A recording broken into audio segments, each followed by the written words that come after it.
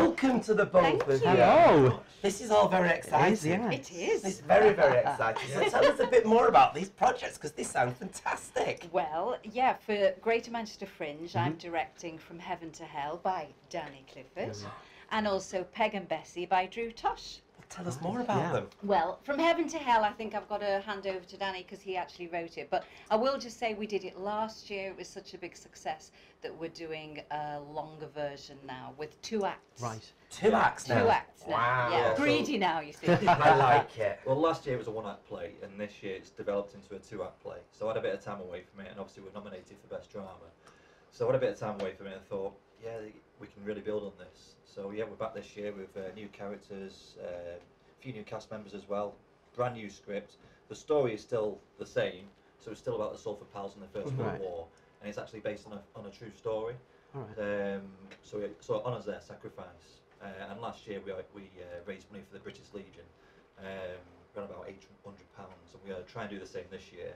So it's really, because it's 100 years since the end of the First World War, it's the perfect year to try and honour everyone who sort of paid the ultimate sacrifice. And So how do you go about taking a 1-act play and extending it? Do you lose anything, or do you gain no, something? you gain a few things really. I mean, there was so much to build on.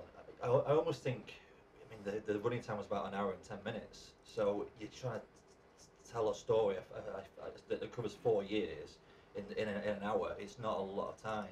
So really, it's like the skin and bones. It last time. Now you've got a lot more meat on it. So yeah, it's grown into a really beautiful piece. We had the first rehearsal today, and it's gone really well. Oh yeah, absolutely excellent. Yeah. It's true. We were only saying actually, it's such a vast story. Of course, the whole of the First World War. That in a way we felt we were wanting more depth, weren't we? Absolutely. And that was why the idea of a 2 acts was really the answer. You know. Yeah. Sounds wonderful. Does, yeah. You've got to come and see it. We will. come and see it, because I love a good play and I love a good And night it's on the out. 9th and the 14th of July at the Footlights House in Media City. Tickets online now on the Greater Manchester Fringe website, and they are £12 for an adult and £10 concession. So. And you've wrote You can it. have concessions. I'm at that age now where I need one, I tell you. And you've directed this then? Yeah, indeed. And you're directing more and more and more. I am directing more. Why and have more. you took the shift to go and do, Well, do loads of directing Because now? I think as an actor you do so much, and then it's a weird one. But as the years go by, not that you're a control freak, but you kind of no. I think you feel you want to be responsible for more than your own contribution.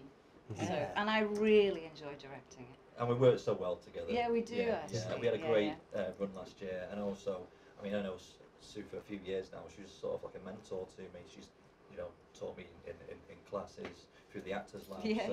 It's sort of gone from strength to strength. The Actors Lab. That's your theatre company, yeah? It's a part-time drama school in Manchester. Yeah. So aspiring actors can come and join there, can they? They can indeed. Do they need any qualifications to do that? No, they just need passion.